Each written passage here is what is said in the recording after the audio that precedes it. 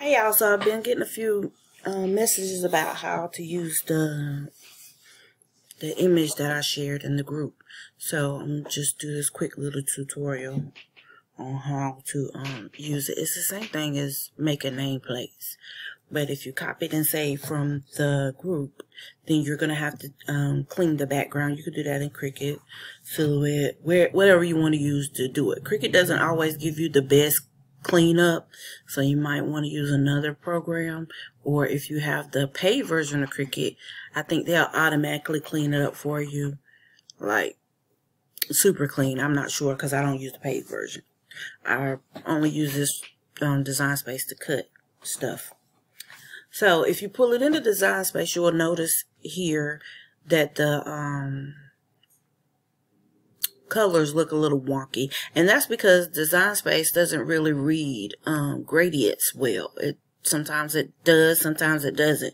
It's just a hit and miss catch-22, if you will. So it's more than likely going to print looking just like that. So there's no way to tell if it's going to do it beforehand or not, unless you just design it and then pull it in here or whatever. But anyway, this is how you do. So you pull it in. You don't have to size it right away. If you're going to make an earring, then you're going to need to create a hole. So you're going to come over here to the shapes, and you're going to grab a circle, and we're going to turn it white so you can see what I'm doing. And so I'm going to size that down. I'm going to pull this over to that 2 line just to square it up. And then just so I can get pretty much middle, the feeling of where the middle is.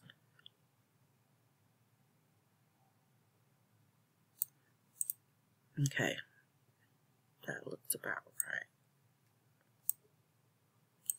That looks okay. So once you get that in place, you can make this whatever size you want. This is at a size 6.764 by 6.77.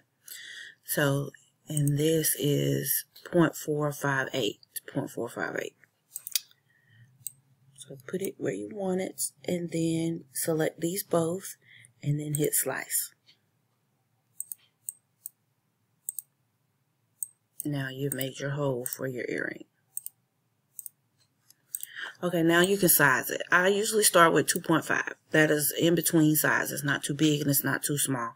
It's for pretty much all ages from teenager up. So go up here and I put 2.5. Now when I make these type of earrings, it depends on the client. If they want the image on the front and the back, then I do that. But most of the time I just create the image for the front. So I would duplicate it, slide it beside the other one. If you want to make it for the back as well, you just copy them and select them both and just hit duplicate again. That way you have 4 pieces. You don't need to flip these, because when you flip it, you don't need to flip it. It'll be fine just like that. So if you're gonna do glitter for the back, then you want to turn that into a basic shape, and then you can just group these, cut these off, and then for these you just hit make. If you're just going to make 1 pair, fine. If you're going to make more than 1 pair, then you can increase your project copies, and then it'll lay it out for you. And then you just hit continue. And then you want to hit send to your printer. Well, you see how this part did that here. Sometimes when you do project copy, it'll make an extra mat. I think that's an extra mat. I think that's what it is. But sometimes I just don't set it up like that way. I just learned that way recently because I don't really use Cricut like that. But if you want to set it up that way, you can. So let's move on to for when you're sending it to your printer, and you see how this, I don't know why this does like that sometimes. I've noticed that. So what I do is just cancel it.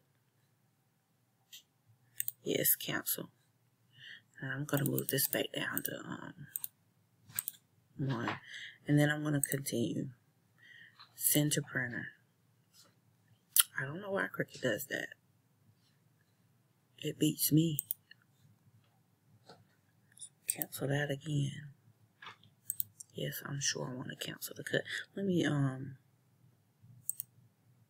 step back. If any of you know, please put it in the comments under this video why that does that. Please put it in the comments. That'll be helpful to everyone. Thanks. So again, we're going to try this again. Continue. Send to printer. And it's still acting a fool. Let me pause until it gets right. So I don't know what the issue is, but we're just going to continue on like there is no issue. So once you hit send to the printer, I always hit add the bleed, because these Cricuts, sometimes even if you calibrate them, they don't always cut perfectly. So I add the bleed that way on around the edge of my whole project. It gives me a little extra ink color. So if the cut is off just a little bit, I still get the color that I need. So add the bleed, and I use the system dialog box. Use the system dialog box because on the next screen, it gives you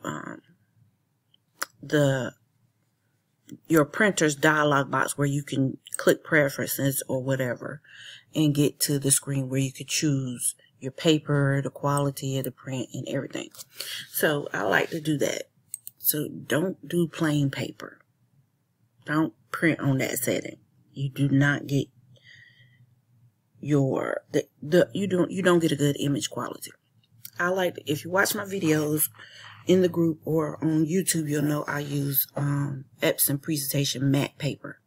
I love the matte paper. You don't have to use matte paper. You could use photo paper. You could use cardstock. If you use photo paper, it eliminates a step that you'll have to do. If you use matte paper like I do, you'll have to do an extra step with the Mod Podge.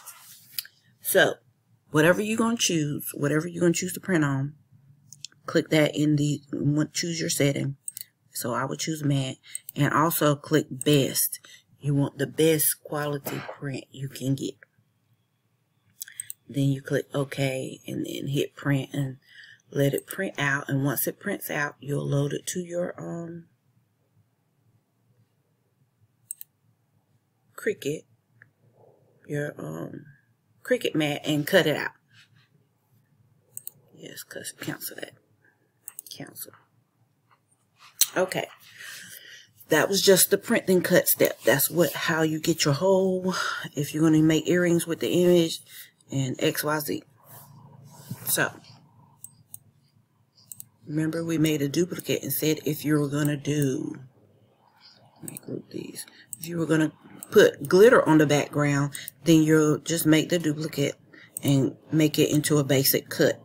And then you just hit make and put whatever color glitter you're going to use up there and cut that out. Now, let me go back. Before you do that, because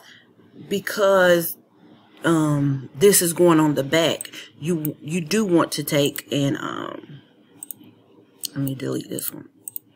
You do want to take a horizontal flip that so that that hole will line up perfectly. If you got it even, everything is pretty much centered, then you won't have to do that. But just for the sake of doing it, so it will line up perfectly, horizontal flip it, then duplicate, then hit make, and load your mat with whatever color glitter cardstock or printed paper backing, whatever you're going to do on the back.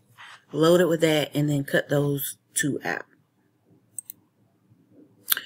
Once you're done with that, then you can use these same two, and you can duplicate.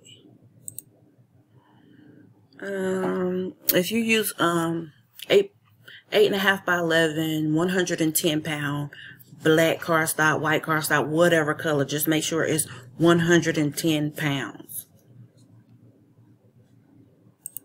You can use that to do your middle layers.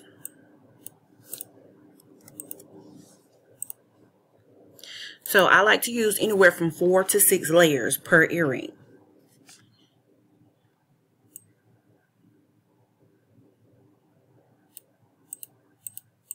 So for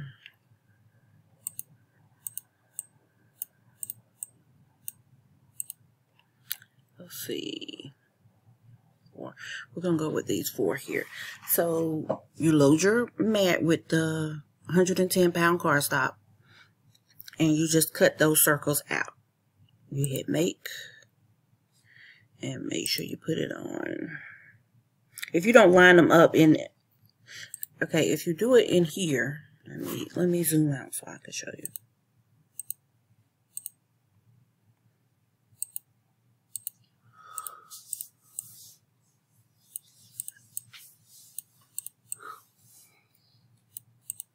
If you do it manually, then I just like to attach them, then hit make. So when it goes to the next screen, everything is pretty much in place like it needs to be. And then you just cut it out. You don't have to go in here and change any of that unless you want to. But then you just cut those out. Then, after you do that, I'm going to show you on the computer. I didn't print it out, so I have to show you on the computer. I didn't do any of that.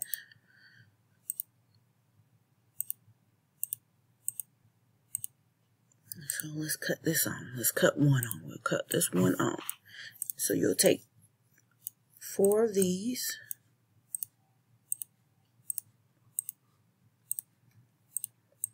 You'll put Mod Podge on it and glue the next one on top. Mod Podge on top, glue the next one. Just until you get them all glued. Mod Podge, glue. Then you'll take that one and send to the front, Mod Podge it to there. Then you'll need to turn on your, let's use one of these. Let's say you did glitter, if you want to do glitter. Or if you have this same print, just glue it to the back. So if this is your glitter layer, then you'll glue it to the back. So everything will be glued down. Now for your top, you want to, if you use the matte presentation paper like I did, then you'll want to paint the top of this with Mod Podge, let it dry, and then put your resin on it if you want a resin. If you don't want a resin, you paint the top with Mod Podge, and then you just spray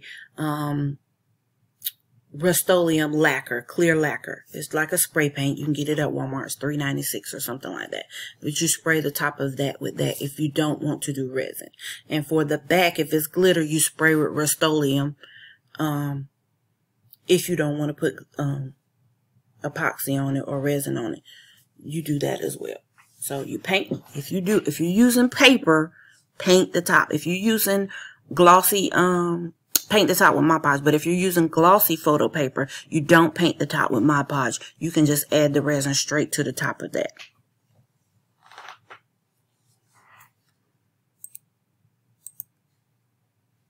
And that is, it's the same for, if you have this image, it's the same thing. The same setup as this. Make your hole. You make it a cut to make it into a shape to be able to use it to do your layering. Same thing. I hope this helps.